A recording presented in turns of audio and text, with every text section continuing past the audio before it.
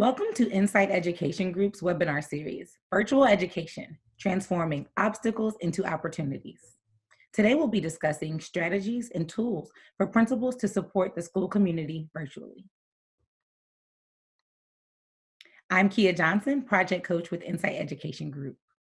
And I'm Kim Day, also a Project Coach with Insight Education Group, and we're glad you're here to join us today. During our time together today, we ask that everyone participates actively, that you remain open to new ideas, and that you trust the process. The materials you need include the accompanying participant guide, and if you grab your phone and go to your camera setting, you can scan the QR code, which will give you access to all of today's session materials. Thank you, Kia. In terms of session objectives for today, we're going to be exploring strategies and tools for supporting the school community virtually. And during our time together, we'll self-assess and create actionable next steps for maintaining self-care, communication, instructional support, and sustaining morale and social emotional support.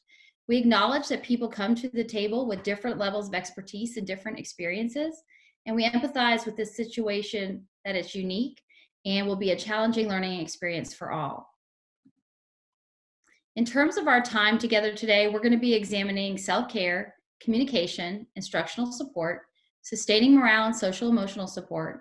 And at the end of our time together today, we're going to ask you to reflect on your action steps and prioritize those things so that you can leave with very specific action steps. Thank you, Kim. So before we start, we want to ensure that we have a common language and understanding around distance learning. Take a moment to read the definition of distance learning to yourself.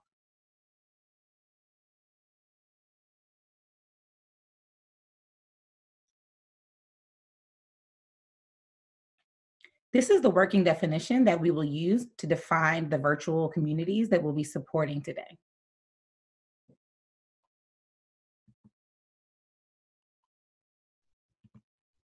So before we jump in, there's a few things that we'd ask you to consider and to remember during our work. The first is that equity considerations are essential. And as we determine how we're going to support our school communities, it is going to be critical that we do so in an equitable manner.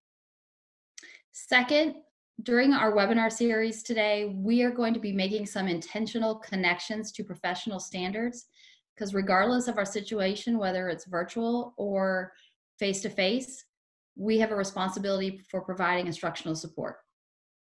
Absolutely. And in that same vein, it is going to be so important to remember that flexibility is crucial. This is new territory for everyone, and we have to remain flexible and open-minded. And certainly, last but not least, this is not going to be a one-size-fits-all process. So we're going to ask participants to honestly reflect on where you are. And as a result of those reflections, again, as we mentioned earlier, identify very specific action-oriented next steps.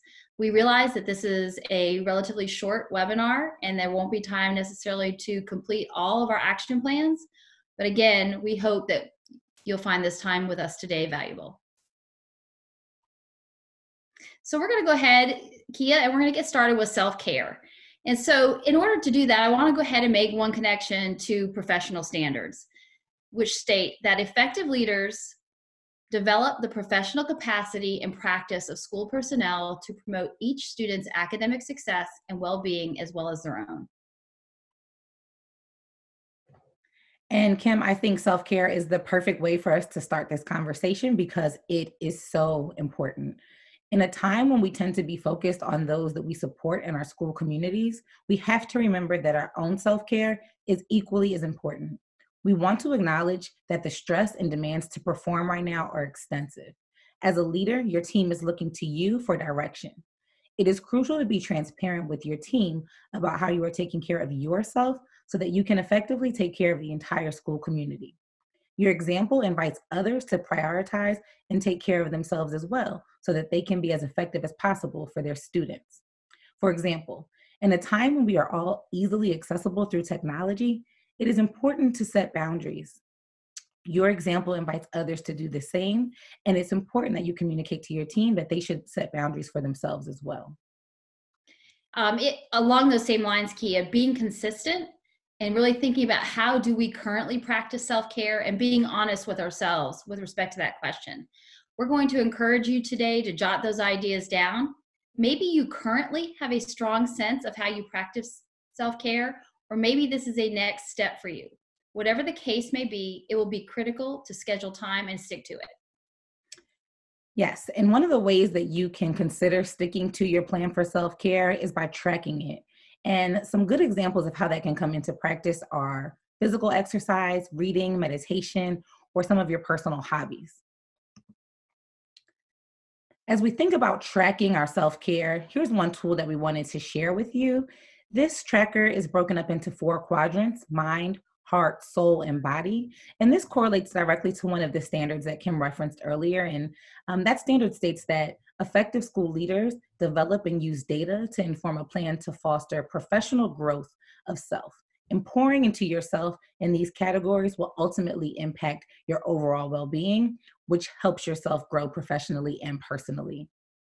Whatever you decide to do, it is important that you hold yourself accountable, carve out that time, and are intentional about caring for yourself. Thanks, Kia. No problem. So we're going to take a moment right now to reflect and think about 2 of your specific self-care actions. On your participant guide on page 3, there's a tool there for you to consider what they look like in our current reality. When will you do these activities? How often will you do them? And how are you going to hold yourself accountable to making sure that you're carving out time to care for yourself regularly? So we're going to pause here for about a minute and give you a little bit of time to jot down some of those ideas on page 3.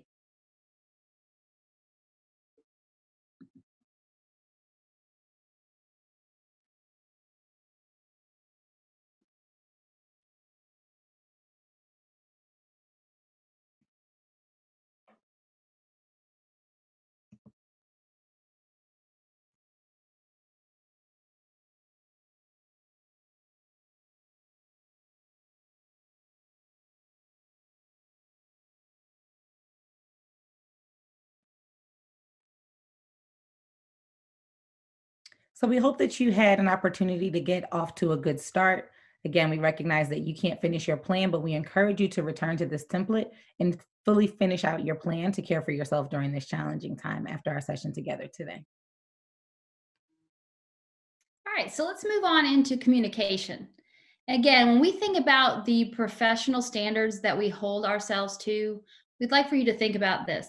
Effective school leaders employ technology to improve operational efficiency, which includes but is not limited to data and communication systems that monitor and improve school outcomes. And as we think about communication, it can be extremely complex in the school community, but this virtual setting makes that even more challenging. Research proves that shorter communication cycles are more effective in building and sustaining morale and engagement. With that being said, it's important to reset and clarify expectations. In this new virtual environment, leaders must help their team shift to asynchronous work and personalization. Help the team to reset expectations of how their work gets done. Leaders will have to let go of when and how tasks are accomplished. Allow team members to accomplish their responsibilities according to their work schedules and needs. This does not mean that the leader is always the person responsible for the communication. Regular, consistent communication will ensure that all team members are on the same page, which will ultimately decrease stress and the fear of the unknown that can occur when communication is lacking. And to do that well, it will be important to organize short, frequent touch points. Research indicates that we should not go more than a half day without checking in some way with our teams. Think about how you normally meet. Leadership team meetings, PLCs, etc. How can those continue and still fit into the parameters of our virtual school community? Remember, we discussed the need for frequent communication. The purpose is as much for communicating school-specific updates as well as to ensure the well-being and sustainability of the entire team. So whether it's a short check-in or a longer team meeting, the school leader can and should delegate the responsibilities for facilitating those touch points. So take a moment to reflect on your current communication practices. What is going well and what opportunities for improvement exist? And what's been a challenge for you?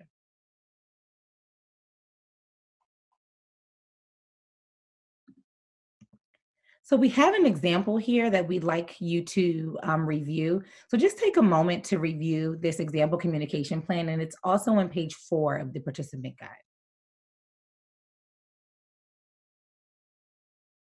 As you review, we hope some of the things that stand out are firstly that there are a variety of communication touch points facilitated by a variety of team members.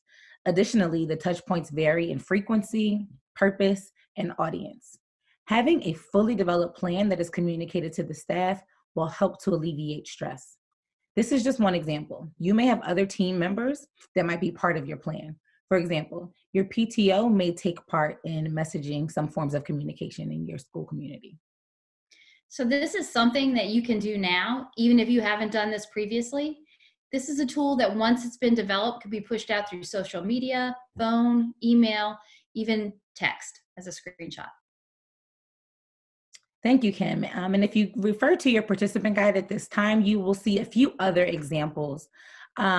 You see one example of a social media post that is very clearly targeted towards students, encouraging them to carve out a space to study.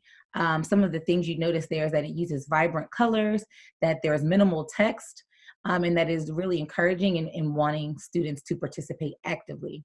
You also see a sample memo to families that doesn't have any specific updates, but it's framed very positively, and the language is encouraging to students and families that the school is going to continue to work hard to serve their students, even during this challenging time. So those are just some examples of how we can use communication to reach the different stakeholders in our school communities. Thanks, Kia. So take a moment to think about your current strategies for communication. What does that look like in our current reality? What are your specific next steps? When will it happen? How often? And with whom will you share the responsibility? And most importantly, what do you need in order to make sure you are effectively and consistently communicating with all of your key stakeholders? Take about a minute on page 5 in your participant guide to start that plan.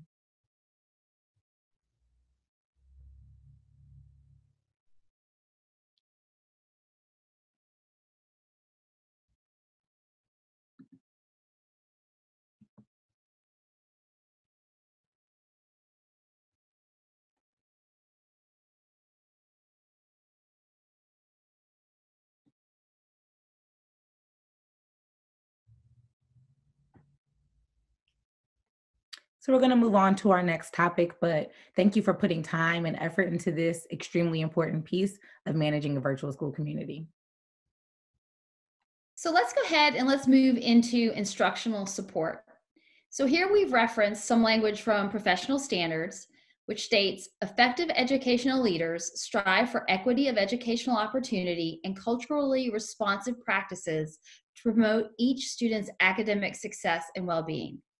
Additionally, effective educational leaders develop and support intellectually rigorous and coherent systems of curriculum, instruction, and assessment to promote each student's academic success and well-being. So take a moment to review this statement, which is found in most professional standards for effective school leaders. Whether we are in a virtual learning space or a face-to-face space, school leaders will always have the responsibility of providing instructional support and feedback. This includes observing practice, providing feedback and coaching support, and then providing any resources that will enhance student learning and ensure that there are equitable opportunities for students to engage in meaningful learning experiences. So as we begin to engage in this conversation focused on instructional support during virtual learning, it is important to remain focused on the learning and keeping our students first. We are not recreating the entire school day. However, we do want to be cognizant of helping to ensure that we provide students with meaningful learning experiences while maintaining their connection to the school community. In order to do this well, it is critical that teachers continue to receive feedback and support on instructional practice. Leaders should plan and schedule purposeful visits to learn how virtual learning works with the goal of utilizing their observations to provide resources and support that will benefit both teachers and students. Such visits will provide the school leader with firsthand knowledge of not only instructional success, but also help teachers to reflect on the actionable next steps that will benefit their students. And in order to do this well, Kim, it's going to be important that school leaders are open to this idea of virtual teacher coaching, which is the ongoing process of observation and feedback that will ultimately maximize teacher effectiveness and student achievement outcomes. Absolutely. So let's take a look at this virtual visit data collection tool. You'll find this tool on page 6 of your participant guide. Take about 30 seconds to just skim down the page and become familiar with the look-fors. We'll be back in 30 seconds.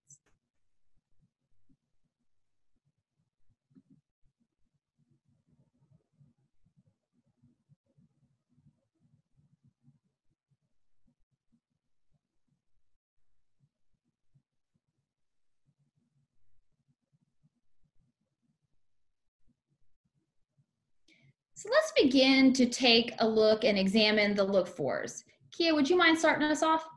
Sure, no problem.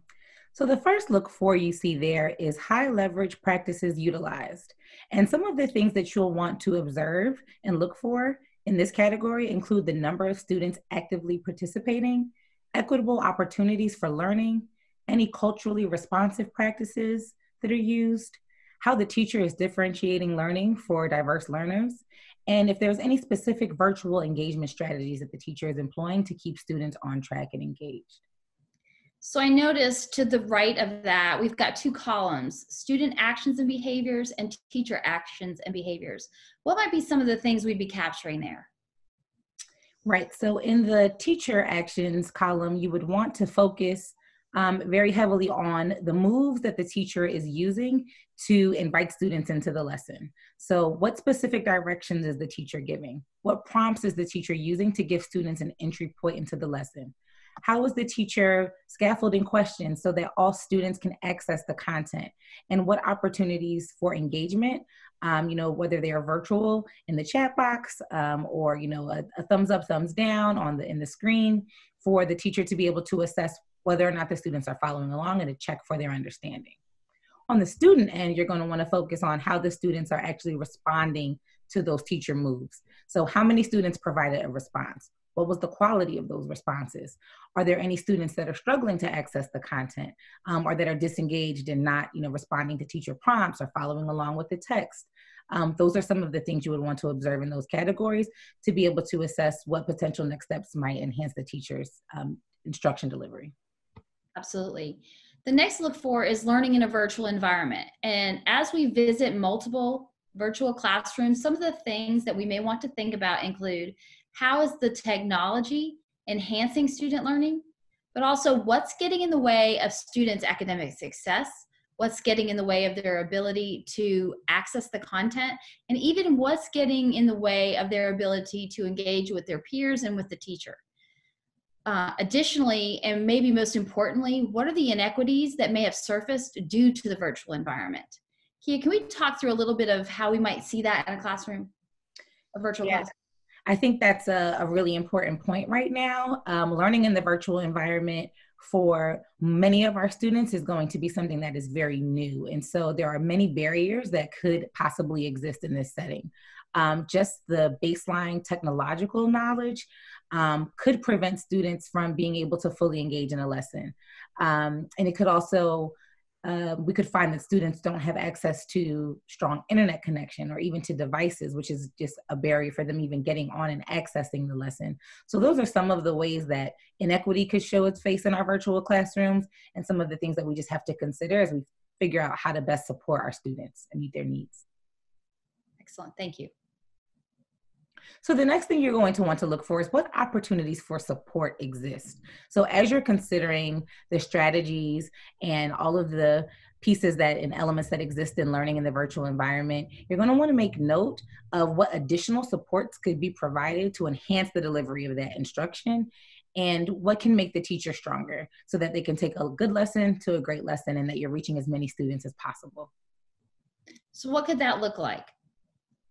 Yeah, so that could look like in a session where you have half of the students that are not actively responding, providing that teacher with some additional training on how to get kids engaged during a virtual lesson. That could also look like if a teacher expresses that they have struggled to get students to access a text because of the fact that they don't have some of the supports that they had in the traditional environment. What ways can you scaffold your questions, and what ways can you provide multiple instructional level texts so that students of all reading levels and all ability levels can access the material?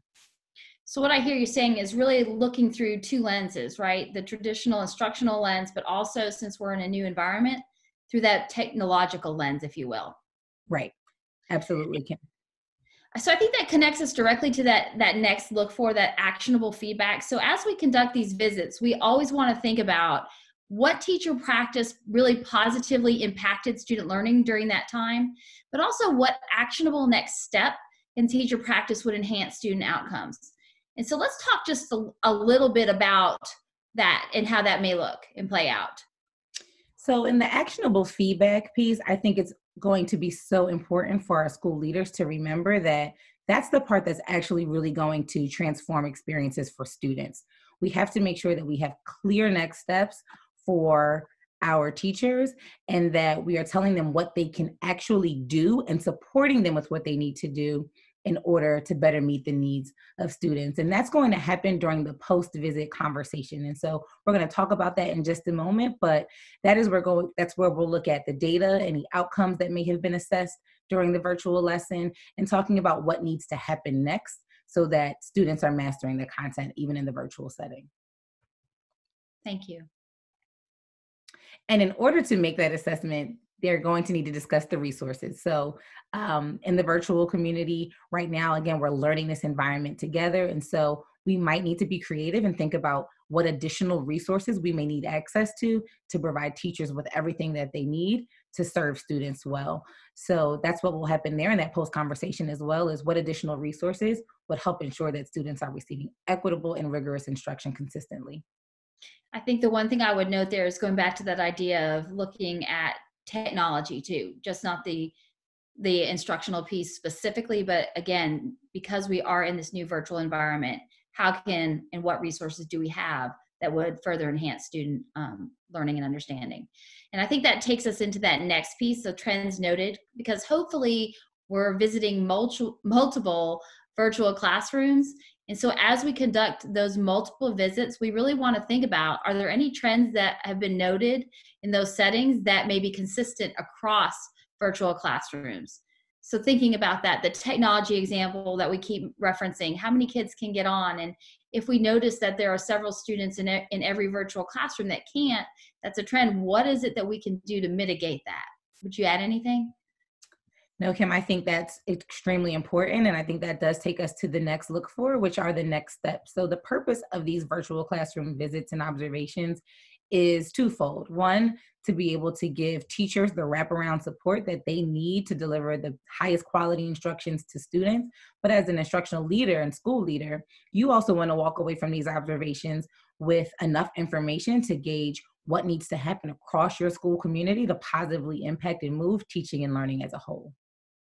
So Kia, we've talked about the virtual visit and how this may look a little different. What would you say about the time? That's a really good point, Kim. So in the virtual setting, students are not engaging in direct instruction with the teacher, face to face for as long as they would in the traditional setting. And so we should also adjust our observations and our classroom visits to meet that new need as well. So observations should typically be anywhere from 10 to 15 minutes because instruction right now, direct instruction for many students is somewhere between 20 and 40 minutes at the most, given the virtual setting. So as I'm conducting these virtual visits, in light of what you've just said, that they may be shorter, would I necessarily be focusing on each of these look-fors for every visit? No, so you would want to, I think, as a school leader, be very clear about what the needs of the particular teacher that you are observing, and also just the overall needs and instructional priorities in your building, and tailor what you're looking for to those needs. So you may just choose one thing to observe for when you're in a virtual environment, or during that pre-conference visit, which we'll discuss in just a moment, the teacher may identify something specifically in terms of their own personal areas of development that they'd like for you to focus on during the lesson. So you would definitely want to consider your building needs and priorities, the teacher's needs and priorities, and tailor your visit to those needs. Thank you. So I mentioned preparing for the virtual visit and that pre-conference conversation. And so you're really going to want to make sure that you define a very clear purpose and that you are clear about what the overall needs are of the building, and that the teacher has an opportunity to communicate with you about what their needs are as well. So in that pre-conference, you're just going to want to figure out what you need to know going into the conversation. And then you're going to follow a post-visit coaching conversation where you can discuss how the teacher supported student learning and growth, and what are some specific next steps that the teacher could employ to just move that forward. And then the follow-up. So after the observation has taken place and the next steps have been identified, you should always follow up with that teacher to make sure that they have access to the resources and support that they need to continue to further that instruction. So we're actually going to, Kim and I are going to model an example of this process for you on the next few slides in our presentation. So for the purpose of our virtual visit scenario, I'm going to be Miss Apple, a 7th grade English teacher that is working in a building where the priorities include supporting the early implementation of virtual learning, improving teacher practice, and supporting student learning. All right, Miss Apple. So how are you doing today, Miss Apple? I'm doing well. Thank you so much, Miss Day. Well, thanks for being here with me. I just wanted to take a few minutes to have a short conversation in preparation for this virtual visit. So I'd like to start just by asking you to tell me a little bit about the class that we're going to be visiting.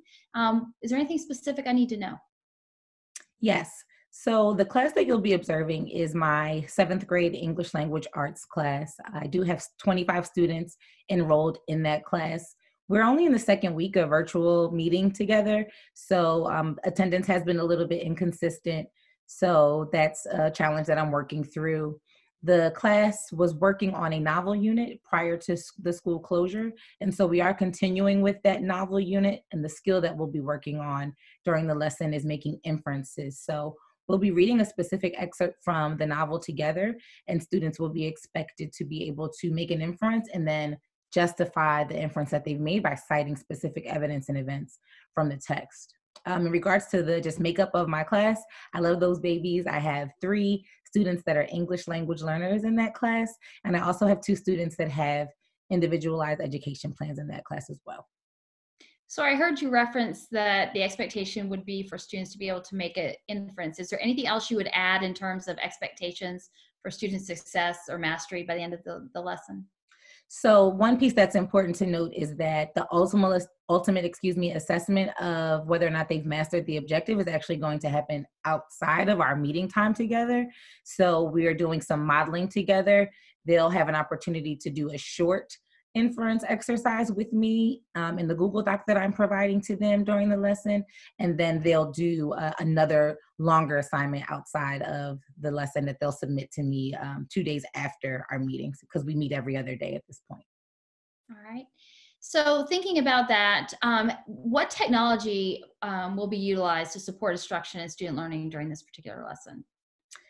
So that's an easy question nowadays, because all of us are, meeting virtually on the computer. But in addition to that, I am using the chat function in the platform to have students respond both to me and to their peers throughout the lesson. I'm also using the reaction function, so students can give a thumbs up or a thumbs down. So at different points in the lesson, I am going to pause and just check for understanding in that way. And then I also am using the thought catcher, which is a Google document that I can actually see them input their thoughts. If they have any questions, there's a virtual parking lot on there that they can go through as we're reading. And then finally, I am doing a model and think aloud, and I'll be annotating on the screen for them as I'm going through the think aloud, so that I'm hopefully trying to meet both the audio and the visual aspect of learner needs during the lesson. Wow. So as you describe that, do you anticipate any challenges for the students, either in terms of the actual instruction or the technology?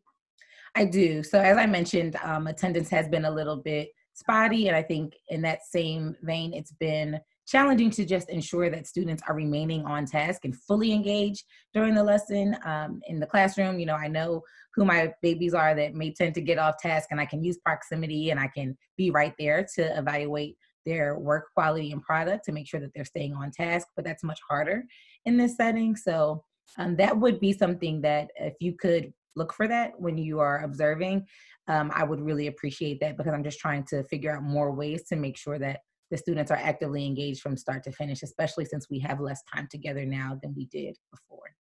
I absolutely will pay attention to that specifically. Thank you. All right. Thank you. I'm excited to visit. Let's go. So, unfortunately, for the purposes of our scenario, you will not be able to watch my marvelous virtual lesson, but we do have some really thorough evidence that we collected here on the data collection tool. So, we're going to give you about 3 minutes to review the evidence that we've collected, and then together we'll talk and work through the additional components on the tool to make some assessments of what the teacher may need to do next to better support students. And you'll find this particular document on page 7 in your participant guide.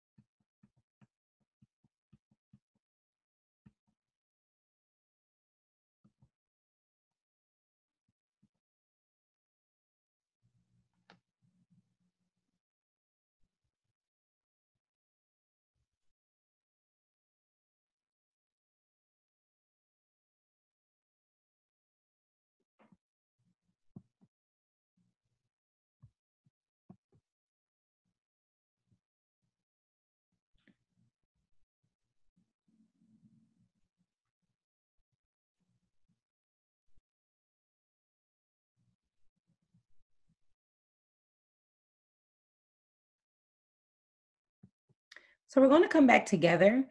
And Kim, if we could just talk through some of the evidence that was collected and then move into assessing what some of the best next steps may be for this particular scenario.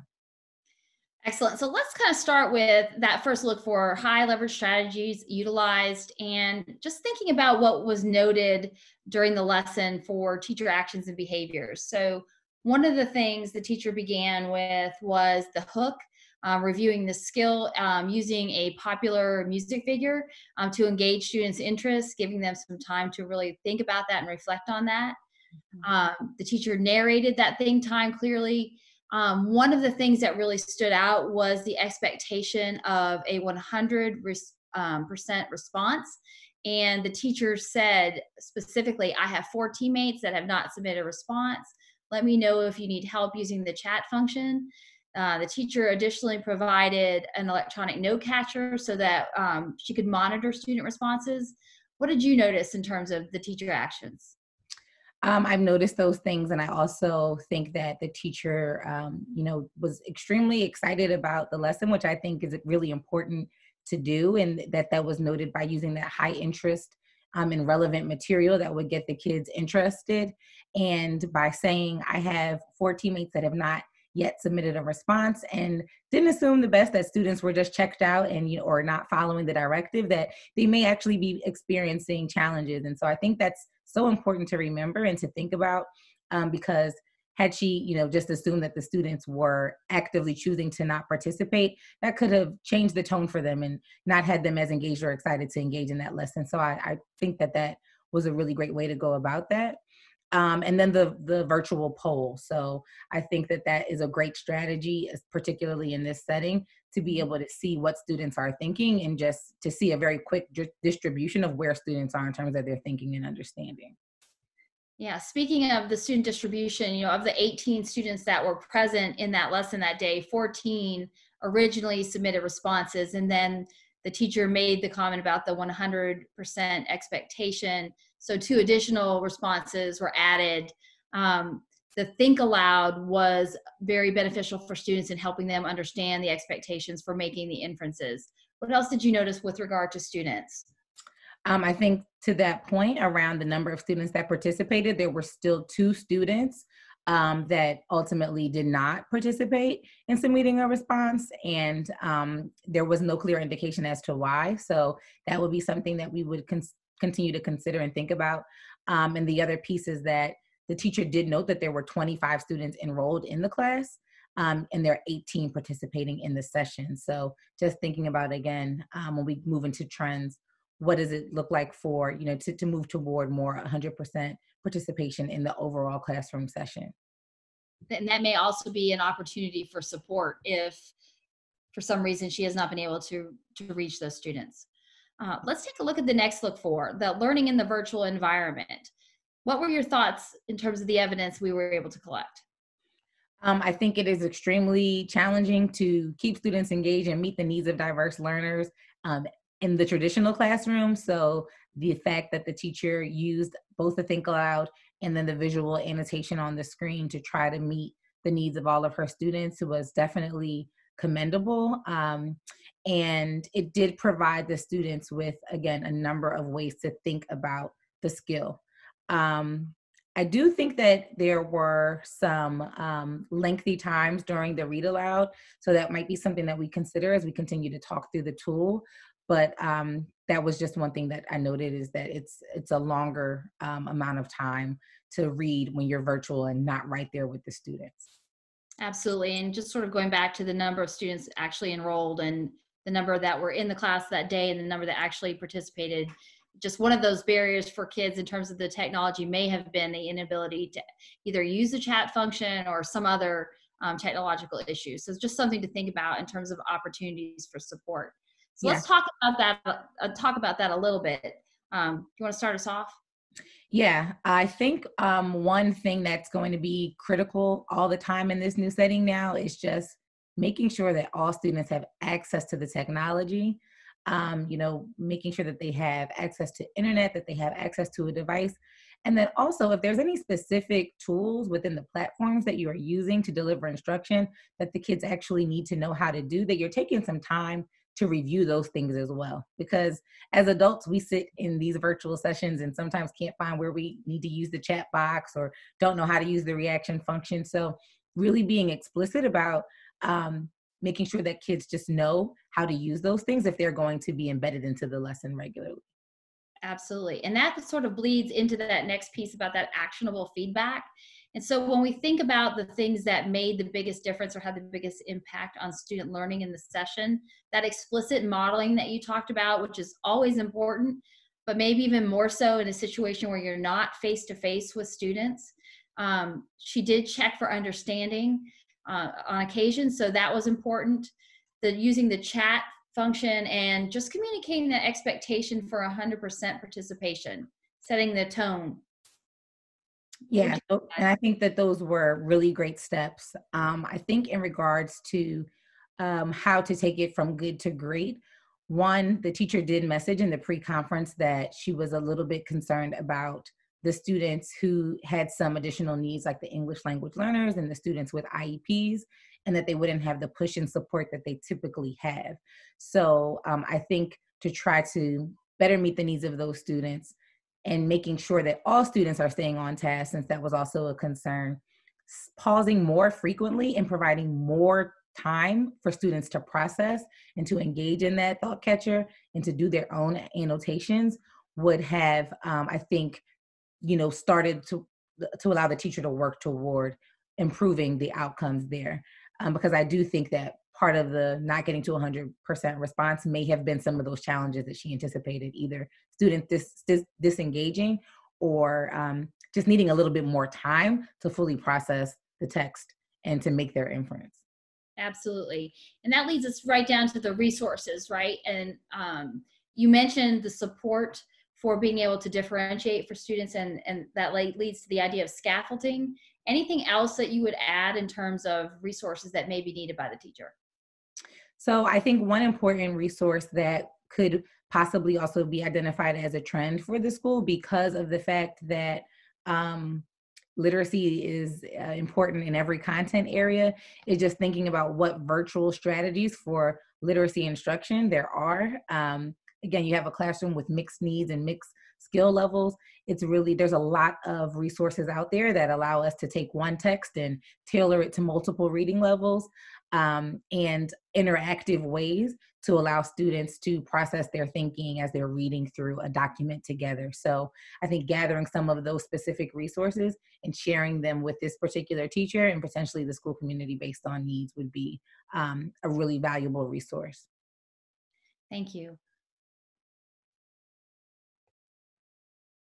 In terms of the trends, we've talked quite a bit about the number of students that were present in the lesson versus how many participated, and then really in terms of how many were actually enrolled in the course. So thinking about trends, if that's the situation, if we are in a class of 26 students and 18 are present, then what's happening to that other group of students? And if that's the same across the board in the classrooms, that might be something that we need to pay particular attention to.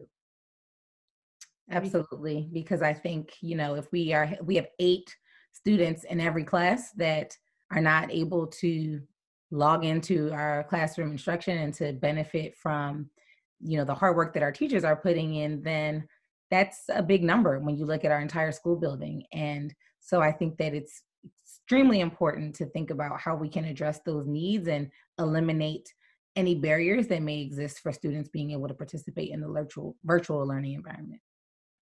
And that takes us down to that last piece about next steps. What are your thoughts about next steps? So I think that it would be, again, important to reach out to the students that are not participating and being able to determine what the barriers are, whether it's a time constraint, or if there are other challenges that are impeding their ability to participate in the virtual environment. Excellent. Thank you. No problem, Kim. So as we think about providing instructional support, it's so important to think about what this looks like in our current reality because it is different and it is challenging, but it is crucial for our students. On page 8 in your participant guide, there's a template that you can use to start to flesh out your plan, and you can identify your specific next steps, how you will communicate the purpose and the process to your staff, how are you going to monitor professional responsibilities, and what do you need in order to make sure that you are providing rigorous and robust instructional support to your teachers. We'll pause here for just a minute.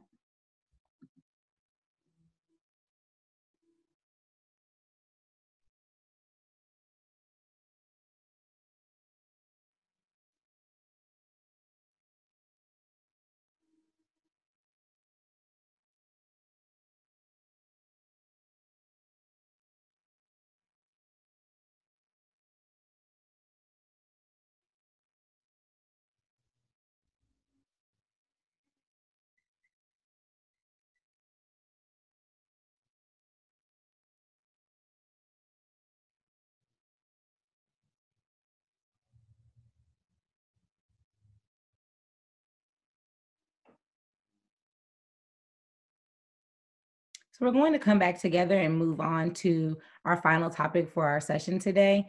But instructional support is one of the most important aspects of being a virtual school community leader. And we want you to come back to this template and to finish developing that plan. All right. So as Kia mentioned, we're moving on to our last topic for today, sustaining morale and social emotional support. And once again, as we think about the language from professional standards that we hold ourselves accountable to, we want to think about how effective educational leaders develop the professional capacity and practice of school personnel to promote each student's academic success and well-being. Thank you, Kim. So focusing on sustaining morale and social emotional support is a critical component in every aspect of managing the virtual school community. Humans are hypersocial creatures that long to belong, and connection will assist in maintaining the well-being of both students and staff. The way that looks for individuals is unique, and we need to be prepared to meet the needs and meet people where they are. School leaders will be intentional in finding ways to bring staff together, whether it's whole group, small group, and one-on-one, to ensure that that need for human connection is being met. I think it's important to point out that this is not a solo responsibility, and it's important to leverage the strengths of your team by taking turns and assigning tasks based on individual strengths. As a team, think about how you will support the social emotional needs of your staff. One important factor will be to think about authenticity. The intent here is not to cause undue stress. Therefore, delegation and remaining true to leadership style is going to be critical. Absolutely, Kim. And the facilitation of virtual team building opportunities is a fun and unique way to maintain connection among your key stakeholders. So we're going to take a look at a few examples. We have some fun pictures of teams that are finding ways to be creative and integrate joy into their virtual school communities. So to the left, we have an example of a virtual spirit week with suggestions for daily fun themes. On the top right is a screenshot of a team actively participating in Spirit Week and showcasing costumes of their favorite characters and their favorite books during a virtual staff meeting. And below that, we have a teacher who really went all out and is wearing her Wonder Woman pajamas during a virtual lesson. The one thing that I would like for you to take away from these examples is one that, again, they are keeping the joy in our work and providing that ability to connect that is so very much needed right now. But they are also initiatives that don't require a huge lift. In each of these cases, teams of teachers came together to organize the themes, sent them out to the school community, and everyone jumped in to participate. So this is not intended at all to monopolize any of your very limited time. Thank you, Kia. So let's go ahead and take a moment to think about your current strategies for sustaining morale and social emotional support. And on page 9 of your participant guide, please think about the following. What do they look like in our current reality? What are your specific next steps? When, how often, and how will you share the responsibility? And as Kia has been saying in the other topic areas, specifically, what do you need to make this happen? Let's take a minute or two to reflect and jot those ideas down.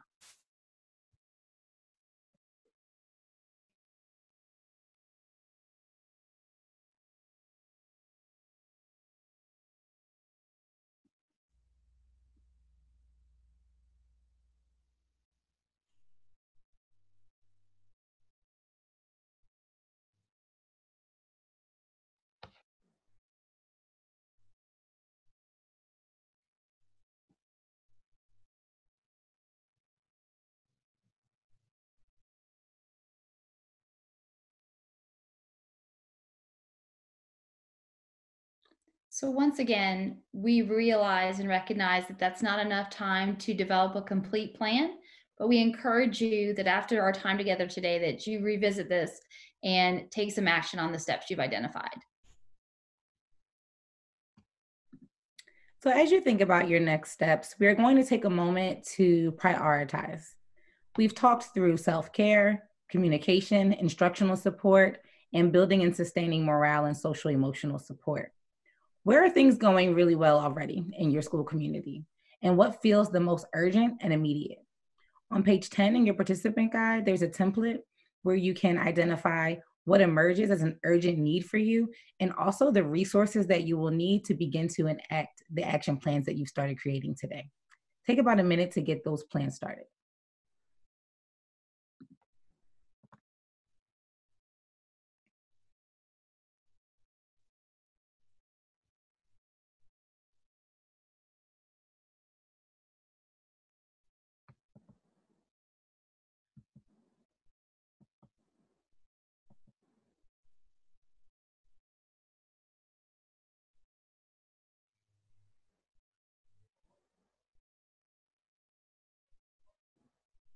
So we're going to come back together and wrap up our time together today. We know that's not enough time, but prioritization is so important, and we hope that you got a good start. So we'd like to encourage all of our participants to engage in an idea exchange with us by quickly uploading a video clip of one of your action steps for the purpose of sharing ideas and building and strengthening our network improvement community. You have the option of, as you upload the video, you can do that by turning on the camera function on your phone and holding it up to the QR code, and that will allow you to upload your very short video clip directly to our folder. So please take some time to do that. Thank you. Additionally, we've listed the resources that were utilized today to develop the content. Please take some time to examine those. All of the resources are linked directly to the actual resource. And here is the QR code again. You can just go to the camera setting on your phone, scan the code, and you will get access to all of the resources from today's session. So we'd just like to thank you for your participation today and for all of the hard work that you are doing to support students and teachers during this global crisis. Additionally, we appreciate your feedback and ask that you complete a brief survey so that we can continue to support school leaders as you work to support your school communities during this challenging time. In an effort to continue that support, we'd like to introduce you to a tool called Advanced Feedback. Please take a few minutes to view the video following.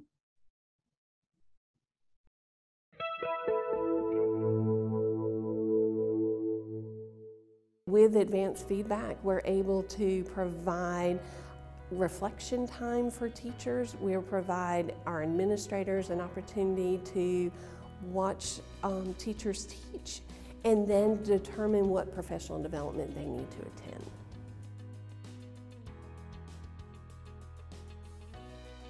Here's what we know about traditional sit and get professional development. It simply doesn't work. And no matter how hard we try, we never are able to give teachers the amount of support they need when they need it. We lose teachers in education often in the first 2 to 3 years because they feel unsupported and they don't feel competent in the role. To provide a video tool that allows a teacher to self-check, self-audit, and improve is going to help those teachers feel more confident more quickly, and it's going to keep good teachers in the classroom. With Advanced Feedback, our teachers for the first time are able to self-reflect. They're able to watch their practice and improve. Teachers look at how they've taught, what worked, what didn't work, and then we use best practices to make that better. It's so much easier when you're seeing it and you can actually use what you're seeing to make the change, to make it better instructional practice. Recently, Inside Advance launched Advance Live, and what happened was our users who have been coming back to us over the years have said the asynchronous version of coaching with video works really well, but there are opportunities where they can do so much more with synchronous as well. Even behind the technology, we can connect with a real person, provide a real face, have a face-to-face conversation even if we're not sitting in the same school. It's perfect for creating one-on-one coaching sessions that just need to happen very quickly, that might be a follow-up to a previous observation. But what's also great is we can have meetings with up to 10 folks who are in PLCs and do all kinds of training with that.